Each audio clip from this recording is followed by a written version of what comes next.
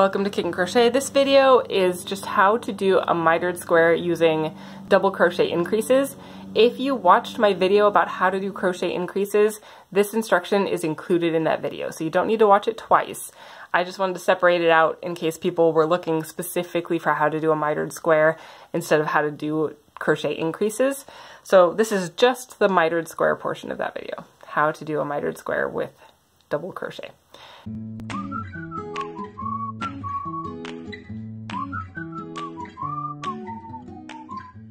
Okay, so now I'm going to teach you how I made this particular mitered square. So this one is using double crochet. It's going to start here at this corner and it's going to work out this way. So by the end of it, I'll have, I think, 48 stitches, but I'm going to start with just a chain. Just like you were doing a regular square, you're going to start with a chain, but I'm going to start with a chain of 4. So insert my hook. I'm going to chain 4. 1, 2, 3, 4. Now on this chain, these 3 stitches count as a double crochet, and this first chain, that's my corner. So I want 4 stitches in my corner chain. So I'm going to yarn over, I'm going to insert my hook in this corner chain, pull up a loop and finish a double crochet. Now I'm going to do 2 more double crochets in that same stitch.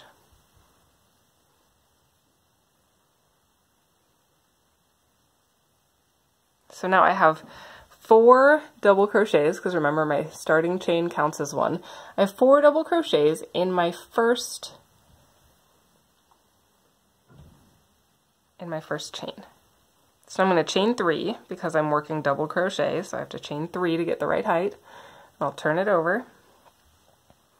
And now every row, my center 2 stitches, no matter how many stitches I have, my 2 stitches that are in the center, I'm going to do 3 double crochets in each of those stitches. So normally I would have 1 in each, but I'm going to do 3 in each. That means 2 extra per stitch. 4 new stitches for every row. So every row I'm going to get bigger by 4 stitches. So first one, I'm going to do 3 double crochet, and I'll just work a couple of rows of this so you get the idea. 3 double crochet in this stitch,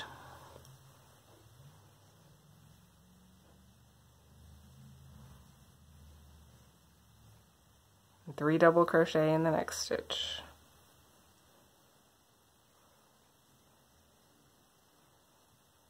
Because those are my 2 center stitches. And then I'll finish it off with 1 double crochet in my turning chain. Okay, so now I had 4 stitches, now I have 8 stitches. So I am getting bigger, right? Okay, so for the next row, I'm going to do the same thing. I'm going to turn by chaining 3. 1, 2, 3, and turn it around. Now, the last time I did 3 double crochet in the very next stitch, but now it's 2 stitches bigger on this side and 2 stitches bigger on this side. So now I'm going to do a regular double crochet, just a single double crochet in that stitch, a single double crochet in the next stitch. And now I'm at my 2 center double crochets. So in each of these 2 stitches, I'm going to work 3 double crochets. So here's 1, 2, 3, and then 3 in the next one. 1, 2, 3, and then I will finish off the row with 3 more stitches. 1, 2, 3.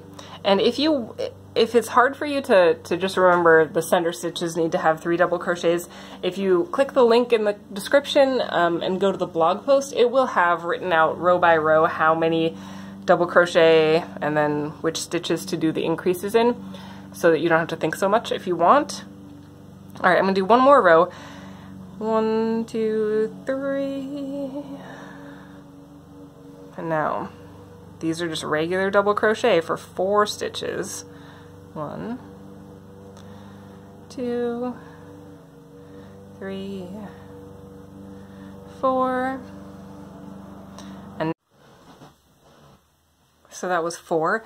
Now I'm going to show you a trick. I know that the next video in the series is going to be triple crochet, so you haven't actually learned the triple crochet yet, and this is not required to make the square. I did not do this on this sample square, and it works just fine. But if you like it, if you notice that this has a little bit of a rounded corner, if you want that to be a little bit sharper, then on the very last row you can do this trick. So I was going to work 3 double crochet here. Instead, I'm going to work 2 double crochet and 1 triple crochet. So triple crochet is taller than a double crochet, so it'll give it a little bit of a point. Again, this is just kind of an optional tip, but it's not required. So I'm going to yarn over 1, 2 double crochet, and then a triple crochet. And then in the next one, instead of 3 double crochet, I'm going to do a triple crochet and then 2 double crochet. So my very center stitches on only my very last row are triple crochets. So it's a triple and then 2 double. Again, this is optional. It is not required. It will work just fine if you stick with doing 3 double crochets. And then I'll finish off the row with double crochets. 1 double crochet in each stitch. So I'm going to stop there, but I think you get the idea that that is how you do a mitered square with increases. So this is like the very beginning of this, except notice my triple crochets on the very end make it a little bit sharper of a point. Totally optional. If you choose to do this, make sure you only do it on the very last row. If you do it on every single row, you're going to end up with this like diamond pointy shape instead of a square, which maybe that's what you want, and that's cool. But if you're going for a square, do not do triple crochets in the middle of every row, only on the very end. Okay, so that is it. If you want, again, stitch by or line by line instructions for how to do the mitered square, check the link in the blog post or in the description to go to the blog post. Don't forget to subscribe, and we will see you in the next video. Happy crocheting!